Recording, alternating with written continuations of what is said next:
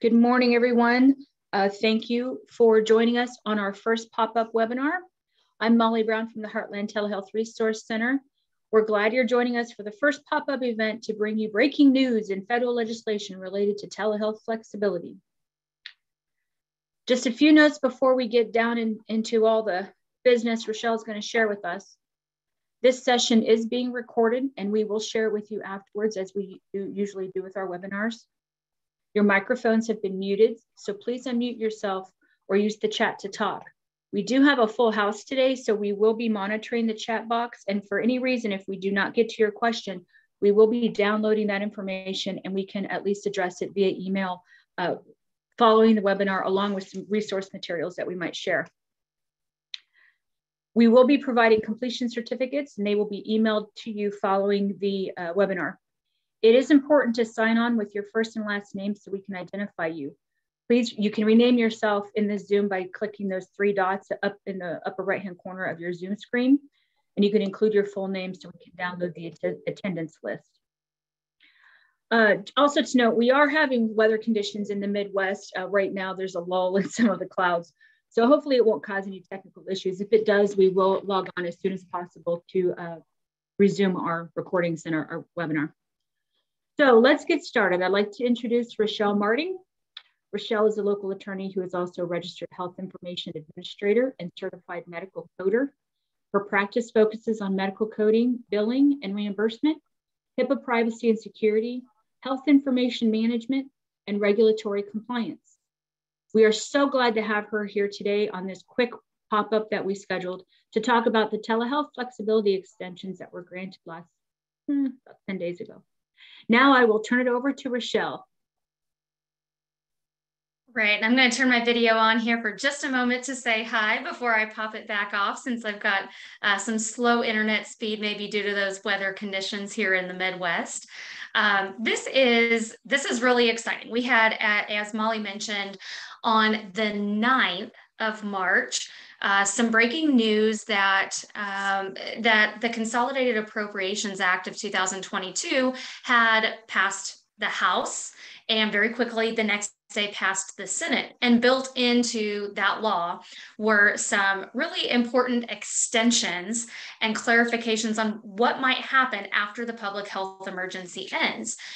And what I think is important about, well, there's a number of things that are important about this act that includes several extensions to the telehealth flexibilities that we have as a result of the COVID public health emergency.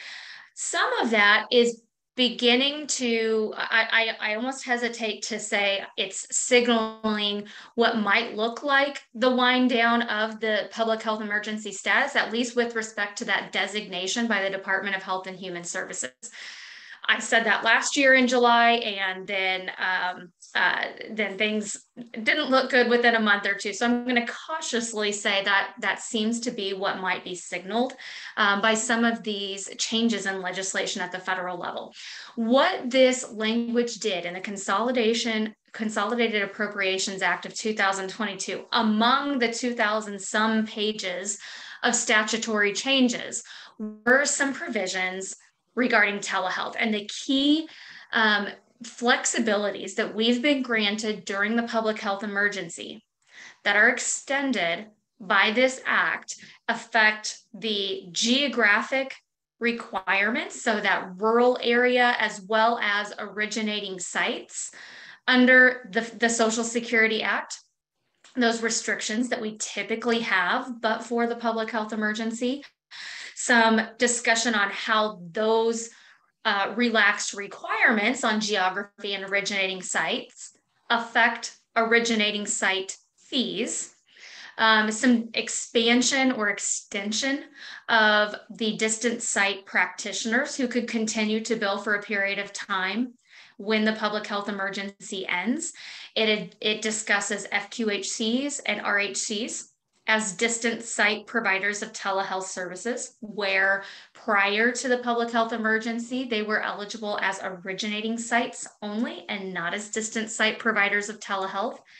There are some provisions that discuss the coverage of audio-only telehealth services And if you were on our session last week discussing hospice and palliative care, there are provisions about the recertification requirements that typically have to be in person, face-to-face for hospice that are addressed in the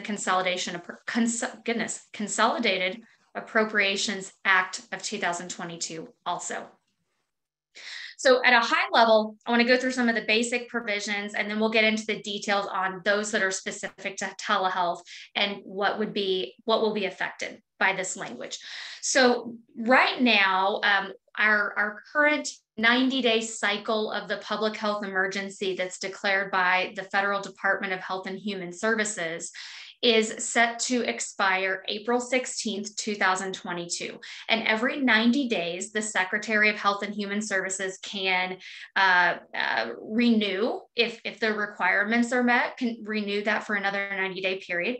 It could be revoked before it is allowed to expire. But that's our current period, was renewed in January, that would take us through April 16th as of right now. There doesn't seem to be any indication that there are plans to revoke it early prior to April 16th. I also don't see strong signals that it would be allowed to expire April 16th of 22. So as of the last couple of days, the last week or so, all signs seem to point to a likely renewal in April that would take us through July. Now, a lot can happen, as we've seen in different ebbs and flows of the public health emergency, where things look good. It looks like the emergency may be winding down, and then we get a new variant or a new surge. So at the moment, obviously things can change quickly. There seem to be some signals that July could potentially be a point of focus as to whether the public health emergency would be renewed again at that point. And again, there's no guarantees that it wouldn't go away April 16th. It just doesn't seem to be pointing to that. But if it did, what the Consolidated Appropriations Act of 2022 would do was extend many of the flexibilities that we have been granted as a result of the emergency that are not allowed outside of the PHE, because they are set by statute or other regulations, and would extend a number of those for a minimum of 151 days after the public health emergency ends, whenever that is, whether it's April, July, or later.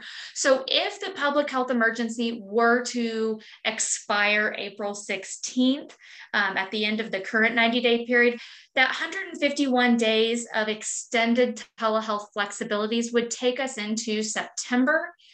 If it's renewed one more time and would be allowed to expire July 15th, that 151 days from that point would take us to the end of the calendar year. And that's another reason that I think that 12/31 date, being 151 days after the end of the public health emergency, just seems to be a nicely timed date at the end of the calendar year that might be signaling some significance to the July expiration date of the public health emergency. So now let's get into the specifics on what flexibilities in delivering telehealth are extended through this federal statute. And again, because this is being done as a statute, these are minimums, and the Department of Health and Human Services could make some modifications on a regulatory basis for certain pieces that are within their purview. And I'll kind of highlight as we go through this where there could be regulatory flexibilities to be even more flexible than these minimums that Congress has set by statute. So the first really important one addresses the geographic requirements for telehealth that come from the Social Security Act.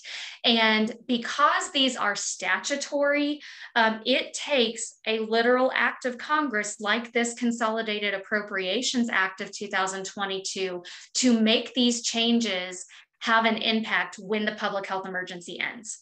When the public health emergency ends, Health and Human Services as an agency no longer has the authority to put some flexibilities that eliminate the rural geographic area requirements and to expand the eligible originating sites. So what we see in this extension for 151 days after the public health emergency ends is a temporary revised definition of what an originating site is. And so I put this up here because I think for me, it's helpful to kind of picture what this looks like in the actual Social Security Act. And oops, sorry about that. Here, 1834 M4C, there are two parts to that definition currently as to what constitutes an eligible originating site for telehealth.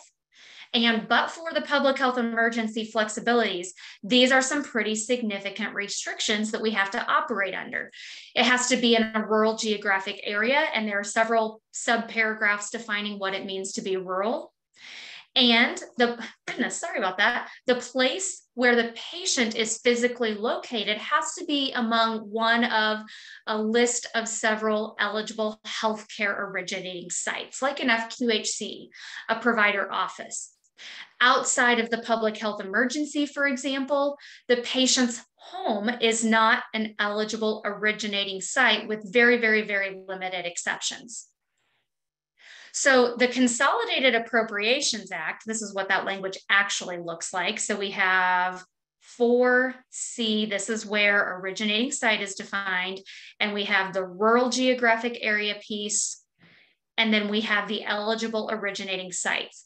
And when the public health emergency ends, typically that would mean we would be reverting back to these originating site requirements. However, with this Consolidated Appropriations Act, there is now a third paragraph that says that definition of originating site for 151 days after the public health emergency ends, we're going to wipe out paragraph 1, geographic restrictions. We're going to wipe out paragraph 2, eligible originating sites. And this is the definition that will apply for 151 days.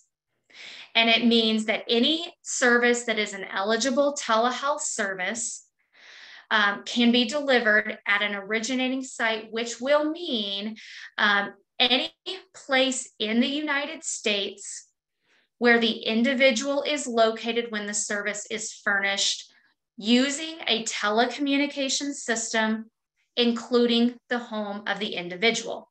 So I want to highlight a couple of pieces of this.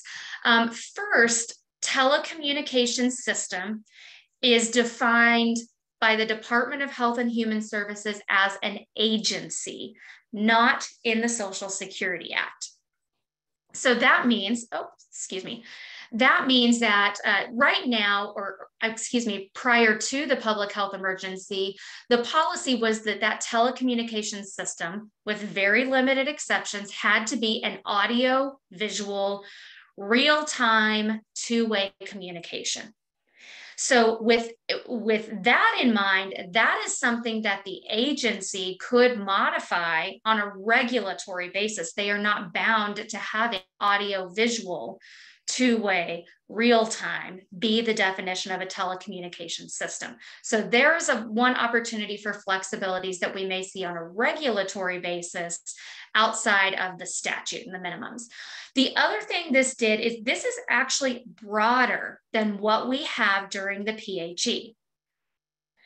During the PHE, not only is this rural requirement that we see in 4C, if I can get my cursor or my little highlighter to work here, 1, where we're talking about only these certain rural geographic areas. That doesn't apply. That is waived during the public health emergency. But that ability to waive that by the Department of Health and Human Services goes away when the PHE ends. So we had to have Congress pass this act to continue to waive that for a period of time afterwards. But the waiver during the public health emergency that addressed paragraph 2 down here, the sites, said that in addition to all of these sites, we will add the patient's home as an eligible originating site. So it really just added one item to the end. But what this will do for 151 days after is not just add the patient's home, that's added as well, but any other site. So that could be a retail clinic. That could be, I don't know, the library where the patient's located, or other healthcare sites that aren't specifically called out on the list here. So what I like about this definition of originating site is it's actually broader than what we even have during the public health emergency for a period of 151 days. With that, I know I'm jumping around a bit, but I'm going to go back 2 slides here.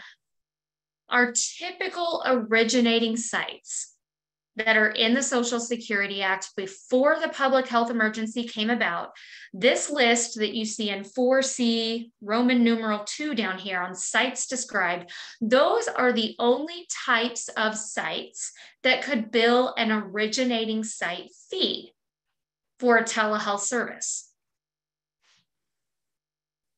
But now we know that any site for 151 days after the public health emergency ends, like a retail clinic, could also be the place where the patient is located and the distant site provider can provide and bill for a telehealth service. However, any healthcare sites that serve as an originating site as a result of this expanded flexibility, like a retail clinic, they cannot bill originating site fees. The only locations that can bill for originating site fees when the public health emergency ends are those sites that were already called out as eligible originating sites in the Social Security Act before the public health emergency came about. So what that means with respect to, it makes telehealth available outside of rural geographic areas and any place where the patient is located, and the distant site provider can bill for those services. But it doesn't necessarily expand who can bill, it doesn't expand who can bill for the originating site fees. So on the other side of the telehealth service component, right, we have the originating site where the patient's located, and then we have distant site practitioners.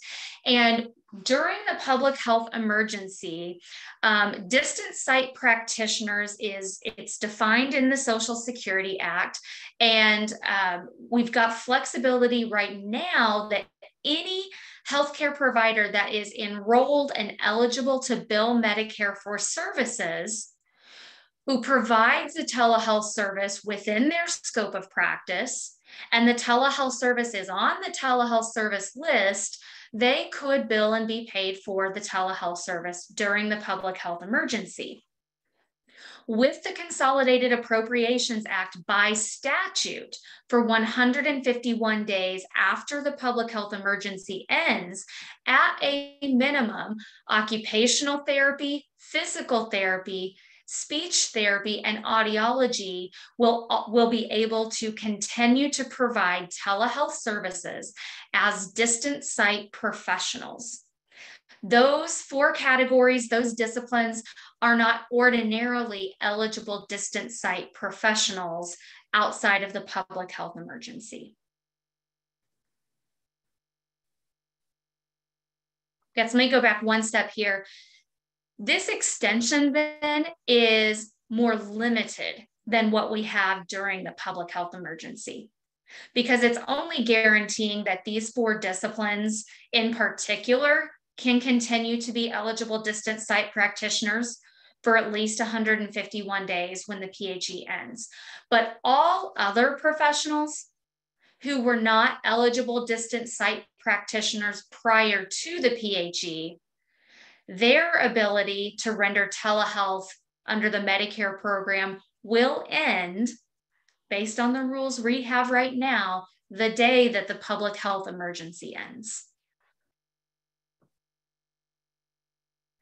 FQHCs and RHCs have been a focus of telehealth policy, and a lot of the bills that we are seeing to make some of these extended flexibilities permanent discuss FQHCs and RHCs and how they're involved in telehealth. Typically, prior to the PHE, FQHCs and RHCs were only allowed to be involved in telehealth arrangement as an originating site where the patient is located. And during the public health emergency, FQHCs and RHCs were allowed to serve as distant sites and bill for telehealth services as the distant site provider. So for example, if a patient is at home and the FQHC or RHC provider rendered a telehealth service during the PHE, that was okay to do that as the distant site provider. But prior to the PHE, that type of arrangement was not allowed for several reasons under our previous and very restrictive Medicare telehealth rules. But FQHCs and RHCs will continue to be allowed to serve as the distant site telehealth provider for 151 days after the public health emergency ends. Richelle, we do have a question. Are there any examples of other provider types that would not be extended for the 151 days? Yeah, sure. I would have to pull up my 855, my 855I Medicare enrollment form to look at all of the different types of disciplines that Medicare specifically enrolls. Our physicians, our nurse practitioners, physician assistants, clinical nurse specialists, nurse midwives, CRNAs even, I believe, are all allowed to provide services as distant site practitioners even before the public health emergency. So what I can do is pull up a list of all of the other disciplines and send out with the slides after the session that are not typically on the distant site practitioner list and are not the PTs, OTs, but those who would be affected with an immediate cutoff the day the PHE ends. I think that would be helpful because an additional question would be specific to dietitians not being able to provide services after the PHE ends. Sure, so that's a great example. And I don't recall off the top of my head they're listed prior to the PHE. I don't think they were, and that's probably why the question was in the chat. So if they register with Medicare and they're eligible to register and bill Medicare independently, then as a result of the PHE, they were allowed to provide telehealth where they may not have been prior to. So that would be an example then when the PHE ends, that type of credential or professional would be affected with an immediate cutoff and no longer able to render telehealth services. So that's definitely something to be watching for if you have those types of professionals that have a newly created ability to render telehealth during the PHE, but aren't PT, OT, speech therapy, or audiology. Whenever if we get an alert or a notice that the PHE is going to be allowed to expire, their schedules for telehealth services may very well extend weeks or months in advance and could potentially expand after that date that the PHE ends. And so their schedules and their services would be affected, and those would have to either be rescheduled as in-person visits or would not be billable services.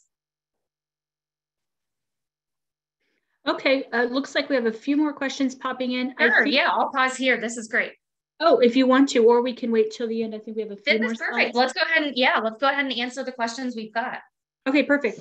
When a physician providing telehealth services to a non-Medicare patient, can those services be charged directly to the patient in forms of cash payment outside of the third-party reimbursement? So I'm going to pull up the chat so I can read the question too. When a physician providing telehealth to a non-Medicare patient. Okay, so there's a lot of details that we may need to think about here. If the patient is not a Medicare patient and a provider wants to treat the individual as cash pay, there are a couple things to keep in mind.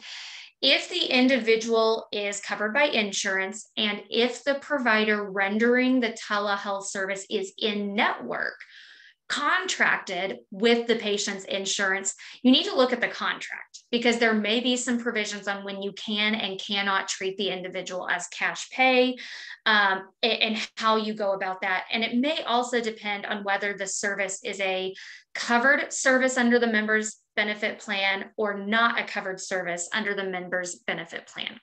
So that's the first thing you want to look at if you are in network with their insurance. The other thing that you want to look at or consider is that under HIPAA, there is a provision that a patient has a right to request that you not bill their insurance, even if you are in network with their insurance. And in order, there are certain circumstances where you may have to agree to that request to treat them as a cash pay patient under the HIPAA regulations. So none of that is affected by this new statute that has come out extending the flexibilities for 151 days.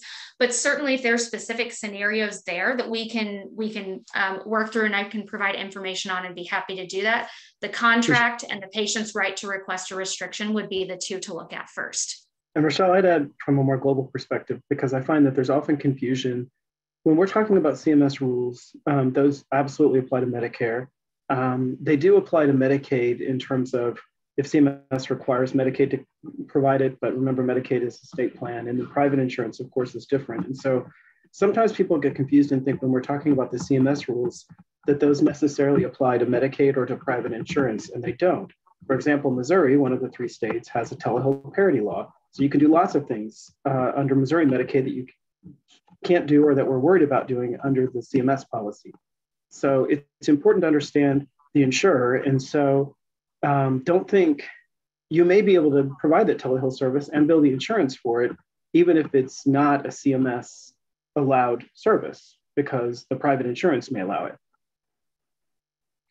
Absolutely. And it's hard even, I'm glad you pointed that out. And I'll emphasize again, everything in the Consolidated Appropriations Act that was passed March 9th and 10th by the House and the Senate, these are affecting the Medicare telehealth rules, those very restrictive requirements that we had prior to the public health emergency that were relaxed during the public health emergency, and now extending those for a brief period of time when the public health emergency ends, to give time for either changes in workflow and operations to revert back to pre-COVID rules, or what I'm hopeful for is another act of Congress to make some of those permanent rather than just extended after the public health emergency ends. But these are Medicare only rules. You're exactly right. And it will allow, in those states that are more restrictive than Medicare for telehealth, the change in Medicare rules may require Medicaid to change, but that's something that we'll have to look at very carefully if things pass. But in a lot of states, Medicaid is less restrictive, such as Missouri, such as Oklahoma, unfortunately not Kansas yet, but we're trying. And so you can do more under telehealth in those states than you can under the CMS rules for Medicare. That's kind of the most important point, is you may be able to do it in Medicaid, and you certainly may be able to do it in private insurance, even if Medicare isn't allowing it. Absolutely. And even with private commercial third-party insurance carriers, with telehealth in particular, it's hard to even say this is the rule for Aetna or Blue Cross or Humana or United, because every single member's benefit plan dictates what can and cannot be provided and what modalities. So we can kind of have broad sweeping policies on this is what Blue Cross generally says or Aetna says, but there's always the caveat that it is benefit plan specific. And so it's really hard to have those guidelines on this is what you do in this particular scenario, and how, whether it's covered, non-covered, and in turn, how that affects whether you can and how you would treat that patient as cash pay. An additional comment to that question in the chat box was, so, sorry, it advanced. So telehealth care after the end of COVID is considered a non-covered procedure. No, for no, not necessarily. And that is true for, I'm pausing because Medicare will continue to be covered. For commercial insurance companies, most insurance companies will still cover telehealth to a certain extent. But exactly which services are covered via telehealth, which providers can render telehealth as a distant site practitioner, whether it can be audio, visual, all of those details are not only payer specific, but benefit plan specific. There may be some insurance companies and there may be plans that continue to cover telehealth exactly like it is today. But to determine whether you can treat a non-Medicare patient as a cash pay patient is really impacted first by your contract with that insurance company if you're in network with them. Second, by the particular service and whether it is considered a covered or non-covered service under that patient's particular benefit plan. Many benefit plans will cover telehealth to an extent, some may not. And so we'll really have to dig into each individual's benefit plan to determine how that works and the mechanism that you would be able to treat that individual as cash pay.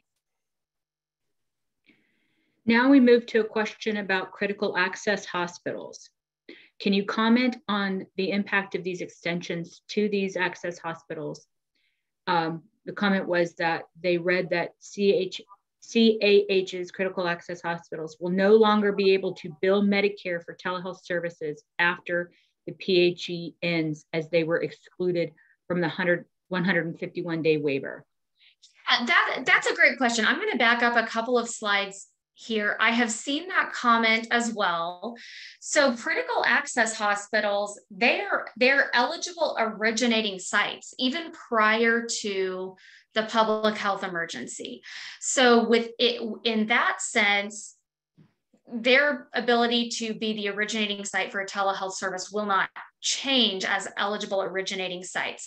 What I think the references that you may have seen about critical access hospitals being left out could refer to is whether and under what circumstances a critical access hospital could report telehealth as a distant site provider, similar to the way FQHCs and RHCs were added during the public health emergency as able to bill as distant site providers.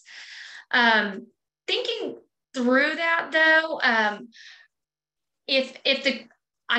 I think as I've looked at it, that primarily affects critical access hospitals that are billing under method 1. If it is, and that's the 101% of Medicare and the cost base. If it's a critical access hospital billing under method 2, I don't think those alerts that you've seen that critical access hospitals were left out will have an impact, because under method 2, the distant site professional billing for the service is not the CAH, it's the professional, and they have reassigned their billing to the hospital. So the critical access hospital is submitting the claim, but it is still the professional that's billing as the distant site provider. So the impact, yeah, go ahead, Robert. I was just going to say, I would add here that I've often found the confusion here is also related to the fact that CAUs tend to own rural health clinics. And so they get into that issue of being able to bill and what they can bill because of the rural health clinic rules. And often I get questions that seem to be about CAUs, but are really about the rural health clinics owned by the CAU. Right. And if the rural health clinic, regardless of its ownership, RHCs and FQHCs will continue to be eligible to serve as the distant site billing providers for telehealth services for 151 days. The only thing I can think of with CAHs in particular are those billing under method 1. And I know this gets complex, and I would remind everyone that when you have very specific questions, we try to cover what we can in these sessions, but you can always send those very specific questions to us, and we'll get them to Richelle and get you an answer to the best of our ability. So thanks everyone for these nice hard questions. I always like to stump Richelle, as you've heard before. And I even though I don't have my camera on, here we are at 11:37 with 4 slides left. So man, I thought I was going to get through it quickly today. Mental health services via telehealth. Remember that even without all of the flexibilities during the public health emergency, prior to COVID, we still had the Support Act, which made telehealth services available for individuals being evaluated or treated for substance use disorder or mental and behavioral conditions that co-occurred with substance use disorder. And those were available to individuals at home even before the public health emergency started. That's going to continue. The end of the PHE, this new Consolidated Appropriations Act does nothing to lessen the coverage for those Support Act substance use disorder services via telehealth. Then there was the Consolidated Appropriations Act of 2020 created an expanded coverage to make telehealth services for individuals with mental and behavioral health conditions not necessarily co-occurring with a substance use disorder, also available via telehealth to patients who are at home and who may not be in a rural geographic area. That will continue to be available even after the public health emergency ends. And there are certain circumstances when those mental behavioral telehealth services, not necessarily co-occurring with a substance use disorder, could be rendered via audio only. And there's some requirements we've talked about in previous sessions that you can go through and see the documentation requirements on when those could be done as an audio only service. Now, the two pieces of the Consolidated Appropriations Act that made mental behavioral telehealth services available on a permanent basis, even after the PHE, even without any extensions of flexibilities, to patients at home and patients outside of rural geographic areas, were an initial in-person visit requirement, in-person non-telehealth visit requirement before the telehealth services for mental and behavioral conditions began, and subsequent in-person visits at a frequency that was going to be decided by the Department of Health and Human Services. That was a big sticking point for the behavioral and mental and behavioral health community, because those requirements don't exist under the Support Act for substance use disorder services. And so the in-person requirement doesn't get triggered until the public health emergency ends. However, this new Consolidated Appropriations Act that was just passed further extends that in-person visit requirement for another 151 days. That includes whether these mental behavioral telehealth services are rendered by physicians, nurse practitioners, APRNs, PAs, or if the distance site billing provider is RHCs and FQHCs, that in-person visit requirement will be extended for 151 days after the PHE ends. This is a big one too. I'm always being asked what's happening to the audio only flexibility of telehealth services. This was a really big deal at the end of 2021, December 31st, when in Missouri, the emergency declaration that was allowing for audio only telehealth services went away. And it wasn't for another 10 days before we had some clarification from the Missouri agencies on what that meant for audio only services.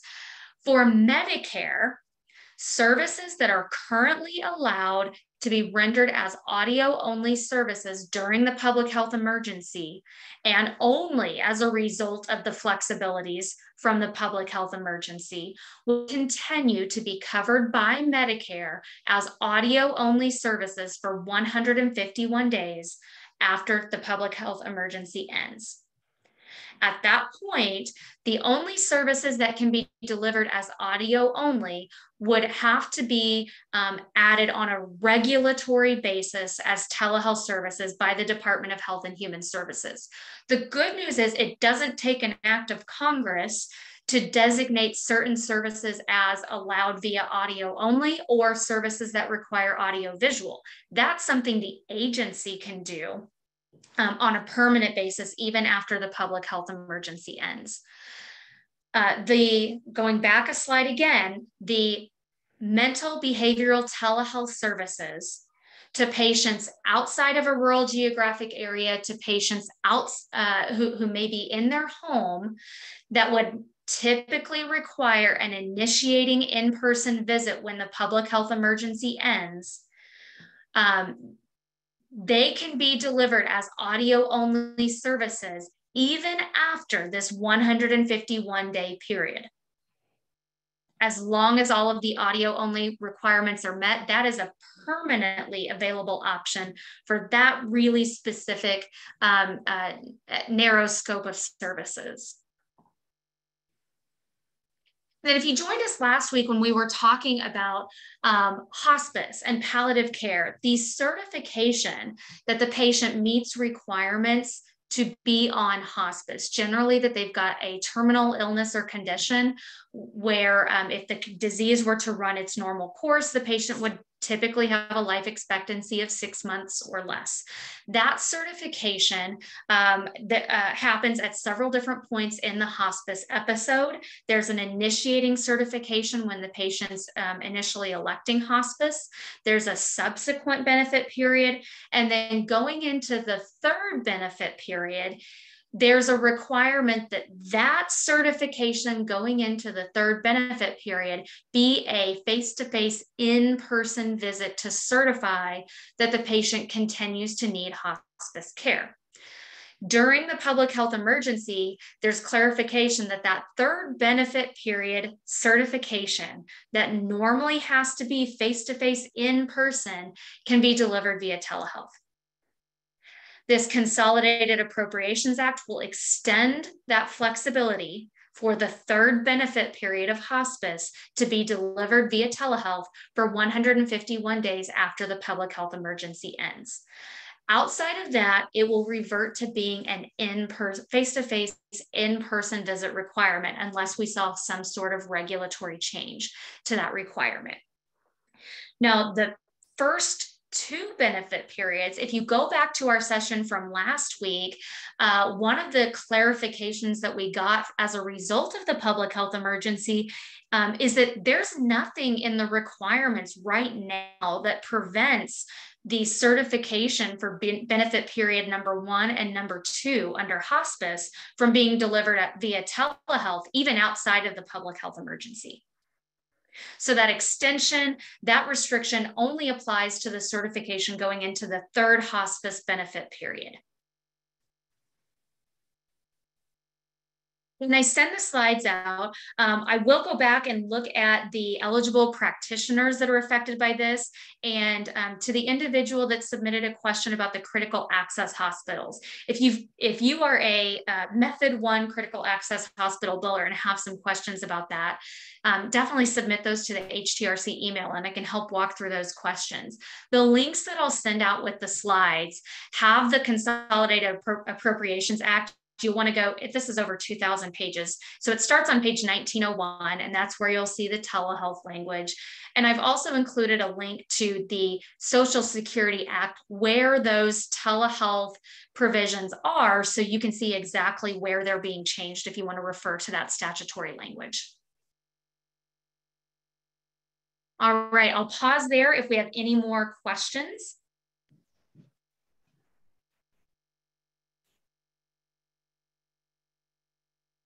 There's a question in the chat that it might be useful to this group to review what will no longer be extended in the Ryan-Haight Act. Okay, I don't know the answer to that off the top of my head, but I can definitely look at that as I send out the follow-up information. Okay. We have just a few minutes left. Any other questions? This is Jason from the University of Kansas Health System. Thank you so much for clarifying, or whoever asked the question about the critical access hospital. We had several physicians in our organization bring that up last week when the omnibus was passed, and they felt that the critical access hospitals were left out. So thank you so much for going back and discussing how that was impacted in Roman numeral II or III.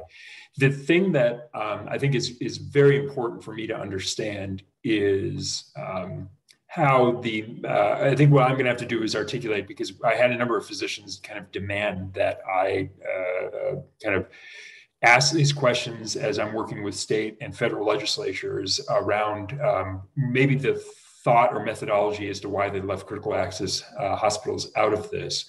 And your clarification around, or maybe thinking around method 1 versus method 2 billing was very helpful. Do you think or see I was trying to listen between your response. Do you think that they will address it somewhere else, or do you think that because they didn't address it, they're really think the current methodology is fine enough? I haven't seen any indication that the critical access hospital method 1 is likely to be addressed somewhere else. I do see in a lot of the federal bills the provisions and the flexibilities for RHCs and FQHCs being made permanent. I have not seen that same focus on critical access hospitals. And so, Robert, I don't know if that kind of goes to your point that some of the confusion is that the critical access hospitals own the RHC or the FQHC, and so they feel they're left out, when really, if they're using method 2 billing, they're not left out, in a sense that the way that they bill would still be encompassed by some of these extensions and flexibilities, and or the bills that are out there that would make those flexibilities actually permanent even after this 151-day period. The other thing, Jason, I tried to look at, I don't know what percentage of critical access hospitals use method 1 versus method 2. Those that I've worked with, I think were almost always method 2. Interesting. Okay. I don't know if the sense was just the proportion of facilities that were affected. Most of the CAHs may have been covered through the method 2 billing and the distant site providers being eligible to continue to deliver telehealth as they are now. I was just going to say that as we, we do the twice a month regularly scheduled meetings, webinars, excuse me. And I think as we look at the schedule, adding one that's very specific and really doing a deep dive into cause and bringing in the ownership of rural health clinics, which I know is so closely aligned as we look at telehealth, definitely will add that to the list. I think that's a very good topic because I know there's a lot of confusion and often it comes because of the rural health clinic, the method of billing, because if you asked CMS and the response you'd get from the feds is often cause can do telehealth. That would really be what they say, because that's, but getting into the specifics of method and the fact that having the rural health clinic and often the providers employed at the rural health clinic, and that makes it even more complicated. These are all things we really probably, need to spend some time on to come up with a very thorough overview, which Richelle is amazing at doing, to get at the meat and potatoes of cause and rural health clinics and that whole system, and really even do maybe some questioning and understanding from a call perspective what the questions are, so we can make sure we answer those. Because I do think there's a lot of confusion. I'm not saying that people are incorrect. I think they are correct, but I think there's also some areas where there's misunderstanding about what a CAW can do. And so we want to really clearly clarify and make sure we're providing strong information there. Wonderful. I appreciate both of you. Yeah, there was a good, I was just trying to look for it, Jason, but I'll have to find it after the session. A good resource from AHA that broke down the different provider types and what flexibilities they had during the public health emergency. And I believe it was analyzing the Consolidated Appropriations Act that was just recently passed and how that affected. And if I remember correctly, there was this, for CAHs, a discussion on billing their outpatient therapy. And I think that was kind of the component that they were looking at. So let me dig a little bit further into that piece and see if that's affected by the method 1, method 2 designation, or maybe if that's the component that they were looking at, if the hospital's billing for the outpatient therapy on the facility side, the therapists are not billing as independent professional claims, even though therapists are added as eligible distance site practitioners. I could see how that could be playing into the CAH's outpatient therapy services. Okay, that'd be great. Thank you. Absolutely.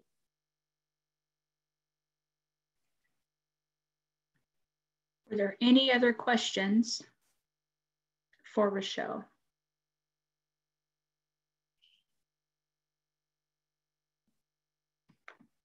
Okay. So I guess we will wrap this up. As a reminder, we will send out resources and the slides, including the recording of this webinar. I have noted all of the questions in the chat box, that I will be sending those off to Richelle so that she can work on some of the things that she said she would get back to us. As a reminder, as part of the HTRC Education Series, we will be hosting our scheduled webinar on March 30th at noon. We will discuss long-term care service delivery and billing. If you have not joined our education series or are on that list, you can find the link on our website or by emailing htrc@kumc.edu. And I think with that, I don't see any other questions in the chat box. Okay, thank you for joining us for our first pop-up, and have a great week, and we will get some emails out to you all soon.